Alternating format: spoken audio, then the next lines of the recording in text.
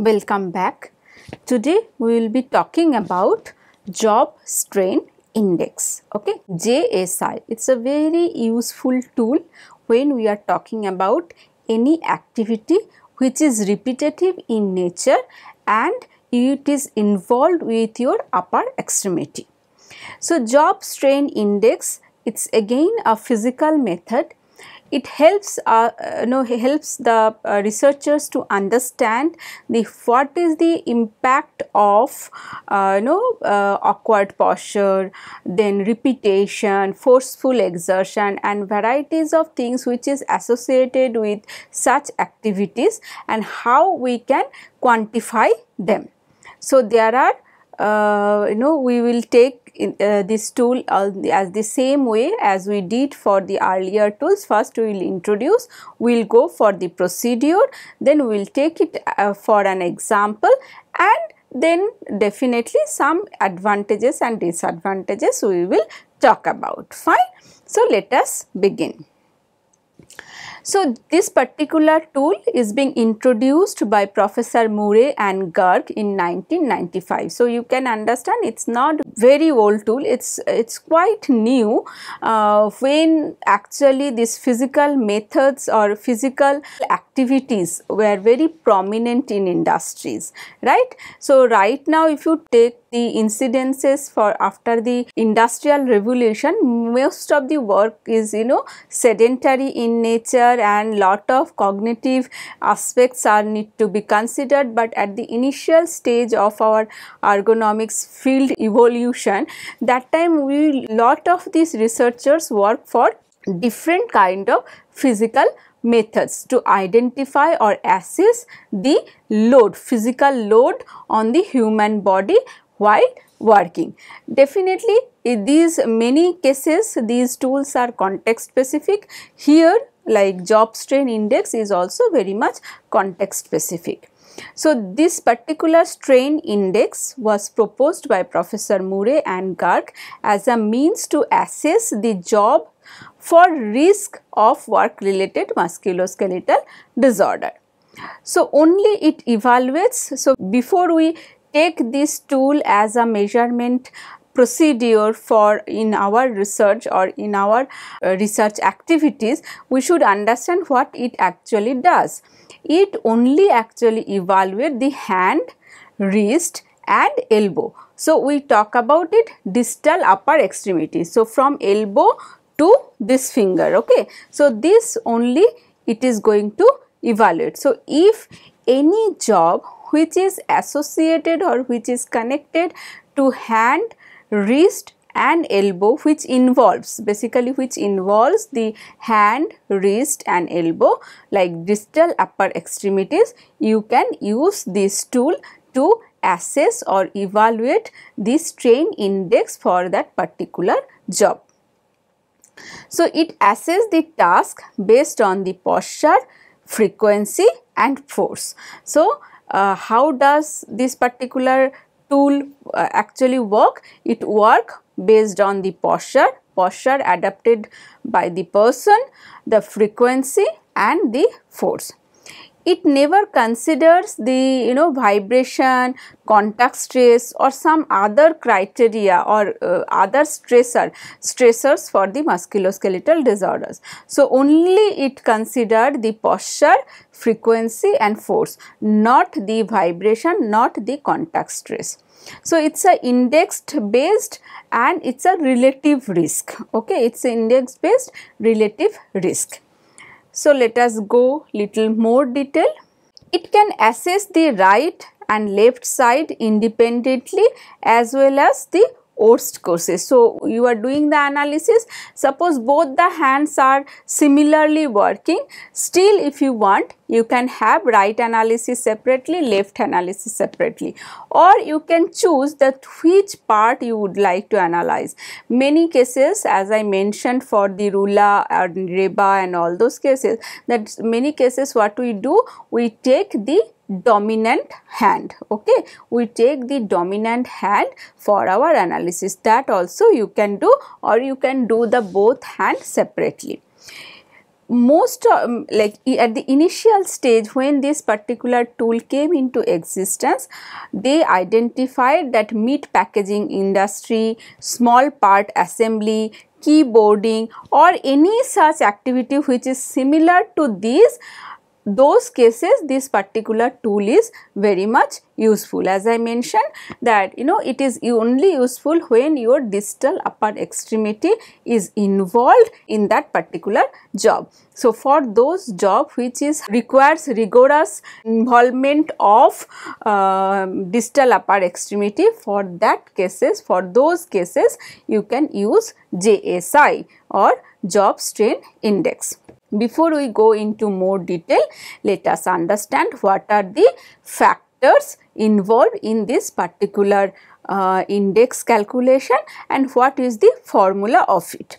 So, first there are total 6 factors, okay, 6 index element. First is intensity of exertion, second duration of exertion, that is percentage of cycle, efforts per minute, hand wrist posture. So, it is not about whole body. When we are talking about distal upper extremity, mainly we will be talking about the hand wrist posture, speed of work and duration of task per day. While calculating the job strain index, we will come to know about one important terminology, that is the multiplier. What is that? There are some constant factors which we will come to know when we will go in the more detail. So, each factor or each element, that intensity of exertion, that will get converted through a pre-computed table into a multiplier through a rating, from a rating to a multiplier, okay. And once we multiply all these 6 multipliers, we will get the score, that is the index, okay, job strain index, or we call it JSI score. Then we will compare that particular JSI score with the level, as it is an index, so there will be some level. So, that we will compare and we will say the job is hazardous or risky, or is it going to have any impact in future on the musculoskeletal system or not. So, assign a value for each of these elements, that is the mandatory portion. We will do how we can assign them, multiply each element, then we will get the index and compare the calculated value with the decision threshold point. So, if we get a value less than 3, we will say it is safe, the work is safe. If it is 3 to 5, then it is uncertain, maybe there is some unsafe activities are present. So, you need to go for some kind of intervention or more investigation.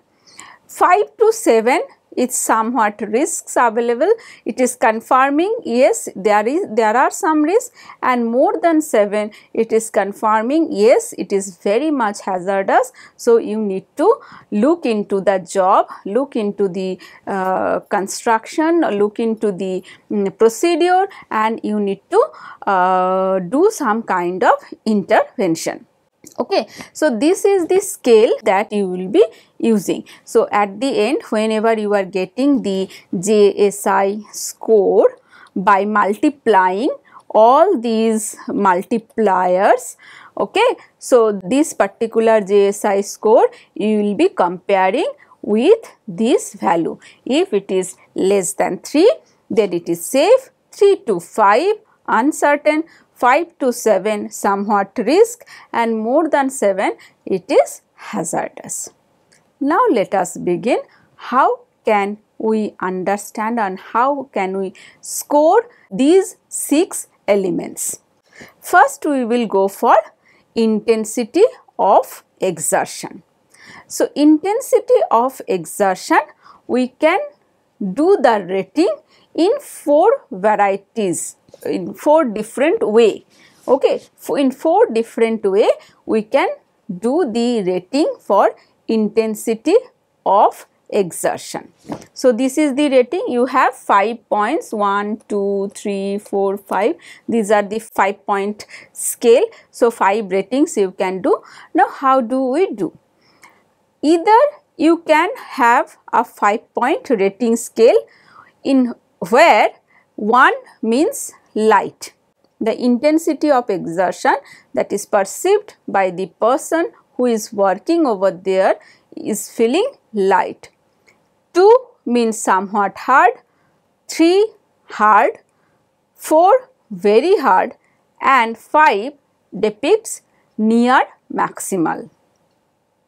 So 1, 2, 3, 4, 5, right? So this way you can have a 5-point Likert scale and you can use that.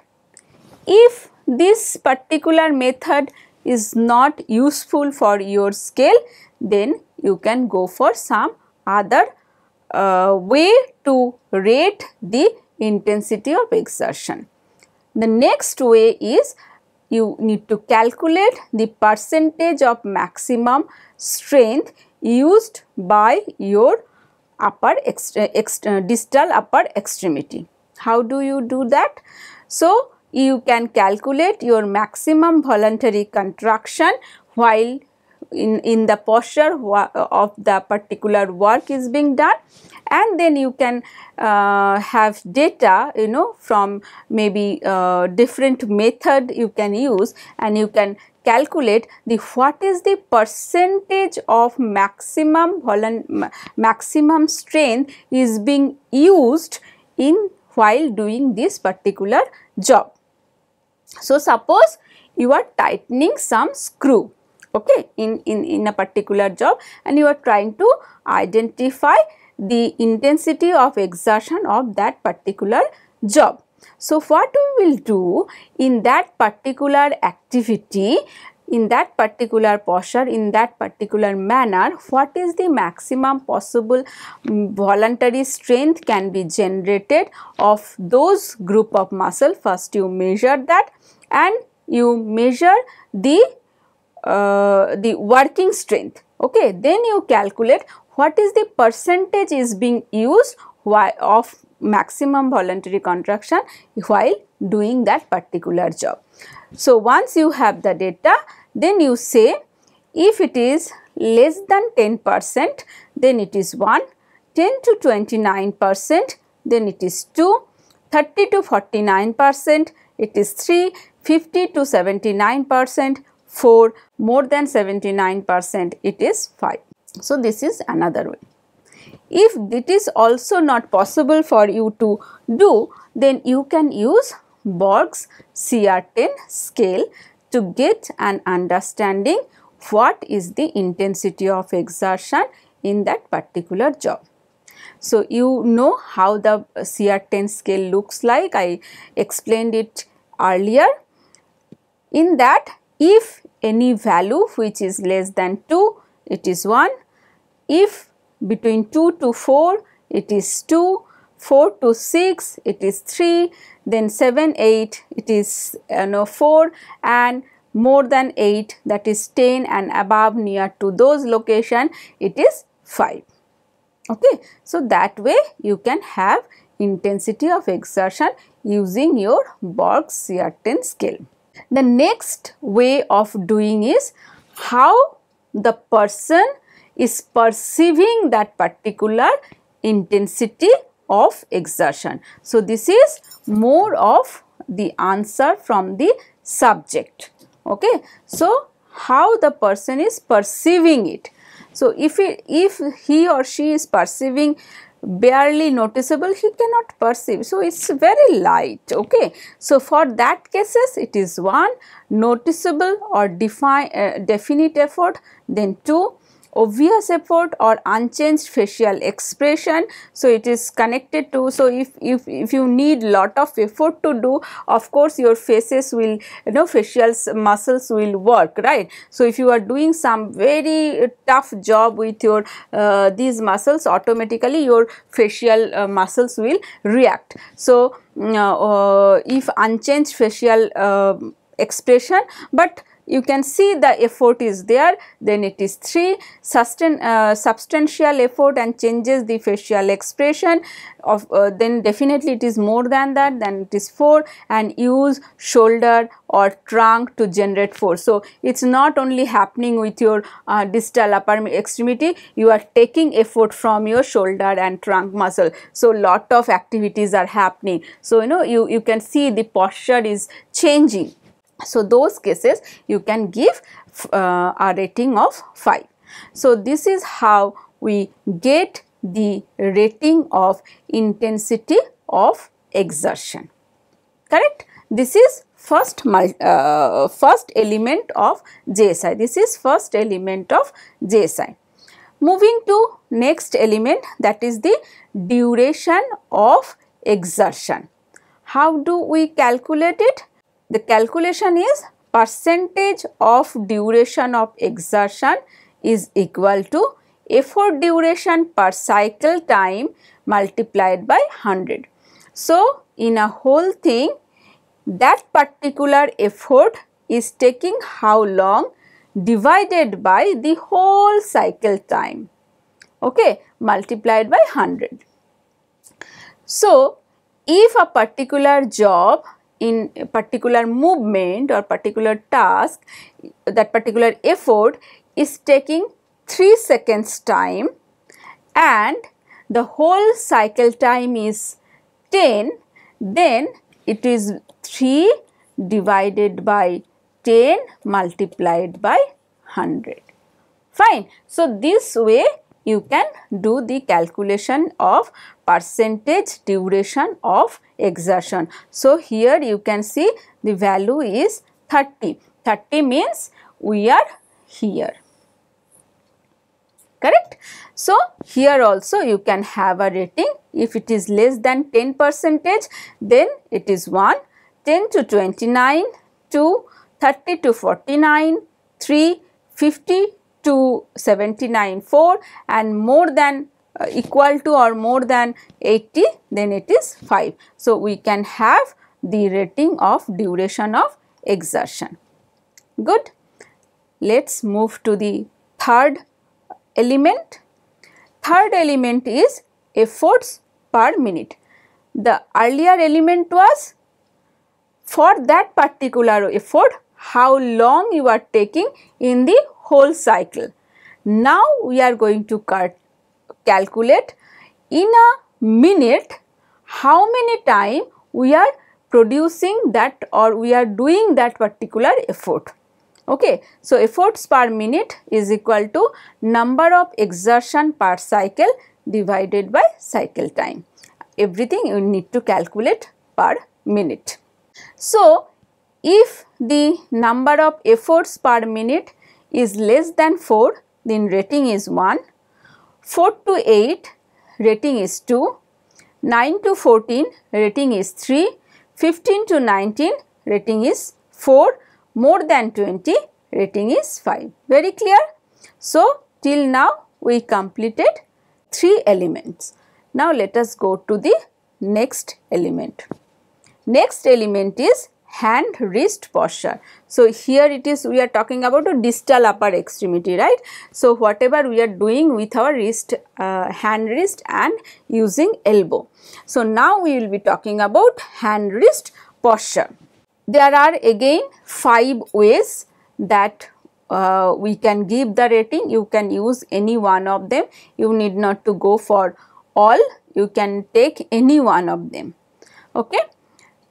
First one is rating criteria, like in a 5-point scale. You can ask the person or you can rate yourself that if it is very good, 1, good, 2, fair, 3, bad, 4, very bad, 5, right.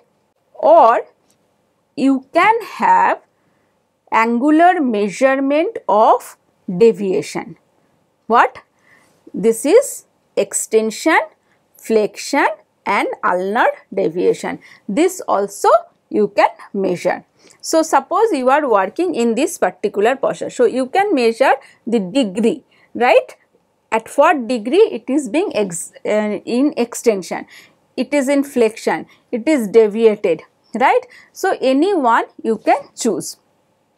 You can see the degrees, accordingly it is mentioned what is the rating. So, for wrist extension, wrist flexion and ulnar deviation. Now, it may happen along with extension and flexion, some ulnar deviation is present. In that case, you may ask a question that which value you should take. Here, as it is a risk assessment tool, you should always go for the higher value. For example, suppose in a particular wrist posture, your wrist is flexed at 16 to 15 degree along with 16 to 20 degree ulnar deviation. Okay. So, if you take only flexion, the rating is 2. If you take only ulnar deviation, it is 3. Okay. As both things are present, you should go for rating of 3, not 2. Why? If you take the rating of 3, then you are going to cover maximum possible risk present in that particular activity. So, that is why you always need to go for the higher value. Now, this way you can calculate. So, here maybe you can do photographic method, or you can use goniometer or any other method where you can measure the wrist posture. Also, here you can use your perceived posture, how you are perceiving that posture. So, if you feel that it is perfectly neutral, then 1 near neutral, 2 non-neutral, 3 marked deviation, 4 and near extreme, the deviation is near extreme, then it is 5. So, these are the way how do you define your hand wrist posture for job strain index. Okay. So, you almost covered 4 elements. Now, let us move to the next element, that is the speed of work. Again, here we can do the rating in 2 varieties, two ways. Okay. 5-point scale, very slow 1, slow 2, fair 3, fast 4, very fast 5. Fine. So, that you can do, or you can give a perceived rating, extremely relaxed pace. So, there is no hurry. No, slowly the person is working. There is no pace. It's very relaxed. Taking one's own time. It's not that very relaxed, but yes, he or she is completing the task on its own time. But it is doing. It's not that it's not happening. It's very slow. It's doing on time. Okay. Normal speed of motion, rushed but able to keep it up. Okay, doing very hurry-burry, but it's not that something is missing up. It's doing, but you can see the speed, and rushed and barely or unable to keep up the speed. So, then it is 5. So, this is perceived. Okay. Now, this always comes with experience.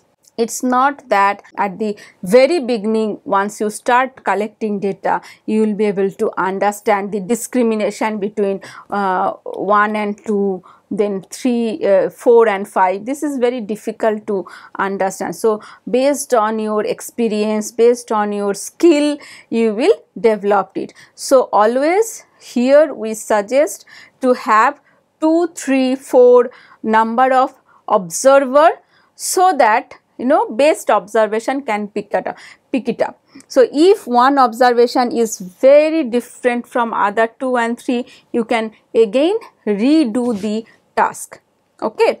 So, this is always like for the learner, like for the person who is doing these things very first time, or maybe at the very beginning of their research life, they take their peers' help to collect these data, not only for speed of work, for all other elements. Okay. Or once you have the video recording of the job, you do it at laboratory for many times and you cross check, okay, that what you did earlier and what you do now is matching or not. So biasness, elimination of biasness. So those things you will practice and then it will go off and you will have more accurate data, okay. So this is speed of work. Moving to next, that is the duration of task per day. This is very specific, that how long they are doing the job, doing that particular task. So if it is less than 1, you can get this from their work schedule, right. So it's less than 1, then 1, 1 to 2, 2, 2 to 4, 3, 4 to 8, 4, and more than 8 hours. Everything is in hours, okay. So more than 8 hours, then it is 5. Now you understood all the 6 elements of job strain index, right.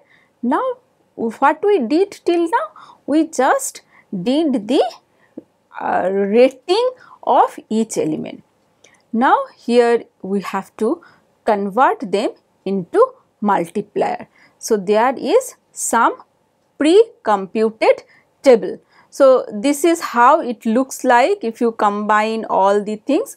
Now this is how the multipliers look like.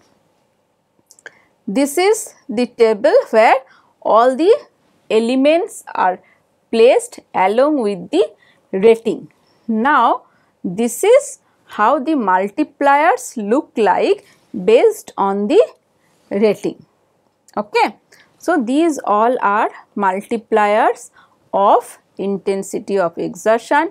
These are for duration of exertion and so on. Now, right? Now just take one small example.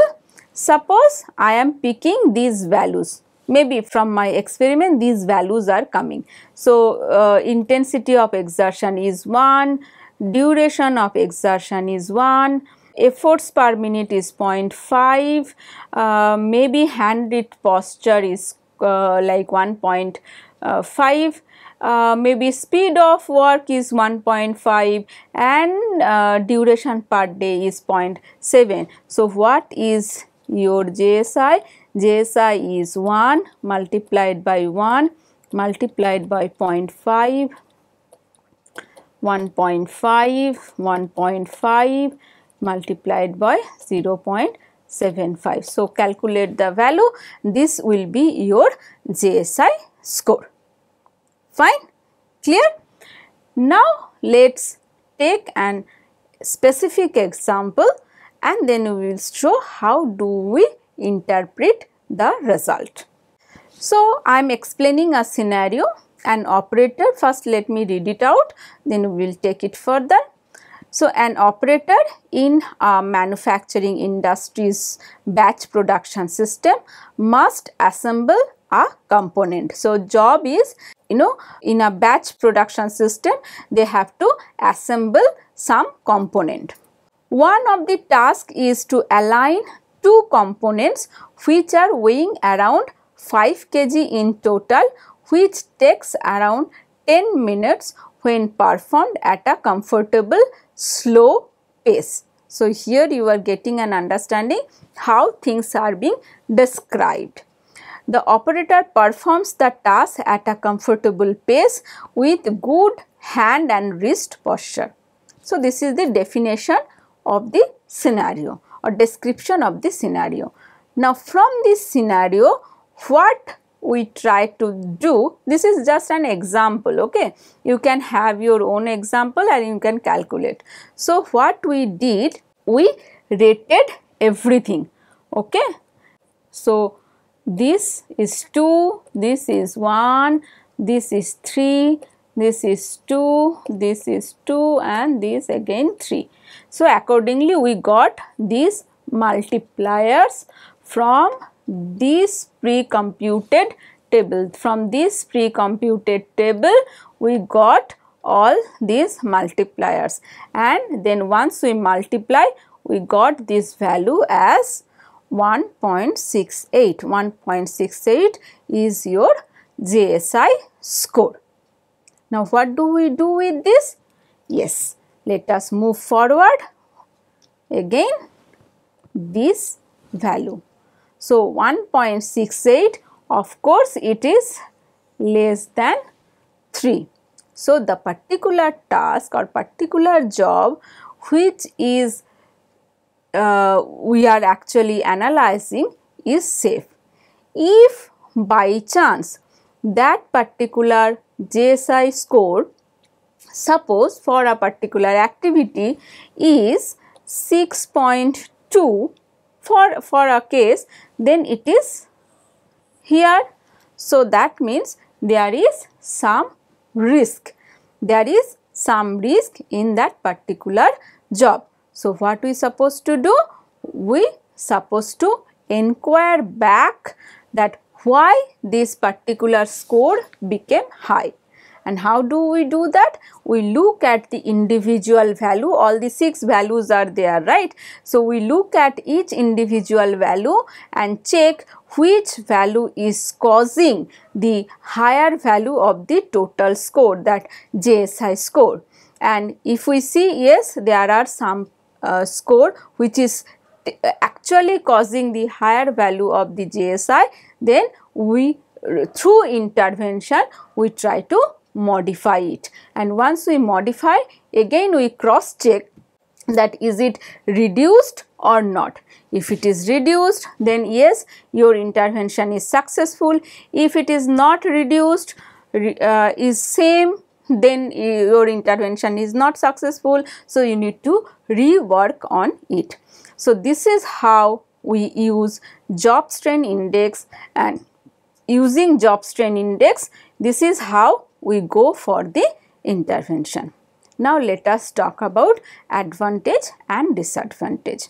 So advantage, if we talk about this particular tool, is like you get 6 elements in a particular job, and you see how these 6 elements are connected to develop or how these elements are useful or influencing the development of musculoskeletal disorder. So very easily you can have some idea that where your intervention can start. This is one. Second is, it's very easy method. Maybe after 1 or 2 training, any person can adopt this particular method and they can do the data collection as well as analysis. It doesn't take lot of instrument, maybe a simple video recorder and pen and paper you can use, you can collect data and you can have the analysis. So very, very useful. However, there are some disadvantages, there are some limitations. So what are those limitations? Limitations are, it talks about only those cases where distal upper extremity is involved.